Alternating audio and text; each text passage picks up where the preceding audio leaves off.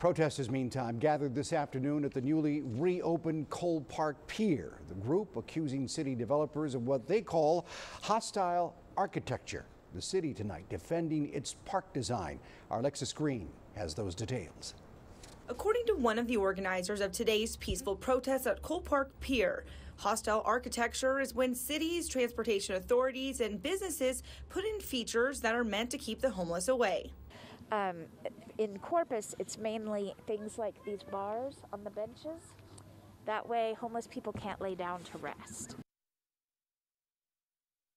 Mariah Boone says some of the city's ordinances that are in place make it harder for those who already struggle from being unhoused, limiting the amount of public spaces they can go. Our city does so many really good things in this area, like a lot of really good things. But things like this, we don't need. And things like the panhandling ordinance, which, violates the free speech of people who are panhandling. Things like the Blucher Park ordinance, which targets people who slept or ate in the park.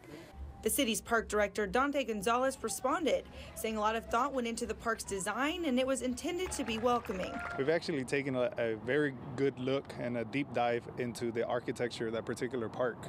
I think that park is a lot more welcoming than what it used to be. According to Gonzalez, the railing you see can be found at most of all parks here in Corpus Christi, and it is an industry standard across the nation. We actually don't encourage people to go and sleep there or lay down in some of the benches because those amenities are not meant for that particular reason. We actually encourage them to go out to one of the other facilities throughout the city where they can actually lay down, rest their head on a bed. The new architecture aligns with the city's ordinance prohibiting the sitting or lying in the public right-of-way.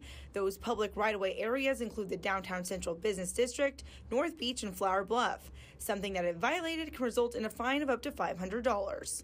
Alexis Green, 3 News. Thank you, Alexis. Some of those facilities looking to help those in need in the Coastal Bend include Mission 911, along with the Good Samaritan and the Salvation Army.